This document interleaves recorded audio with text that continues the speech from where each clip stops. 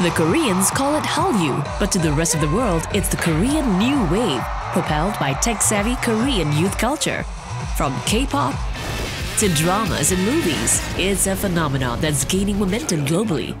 An important part of this Hallyu movement is the Busan International Film Festival, or BIFF, held in the resort city of Busan. The festival is one of the most significant film events in Asia. 제16회 부산 국제영화제 개막을 선언합니다. The BIFF first opened its doors in 1996 to introduce new movies and first-time directors from Asia to the rest of the world.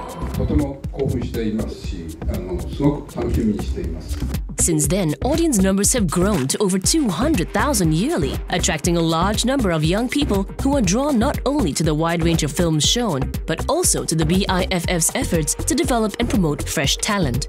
Over a course of 9 days, over 300 films from 75 countries are screened at the Busan Cinema Center, which boasts a 4,000-seat outdoor theater under an LED roof.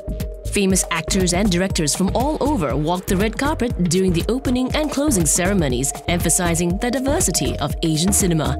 As it heads into its 17th year, the BIFF continues to be a cinematic feast for movie enthusiasts and a major Hallyu highlight for both loyal and new fans.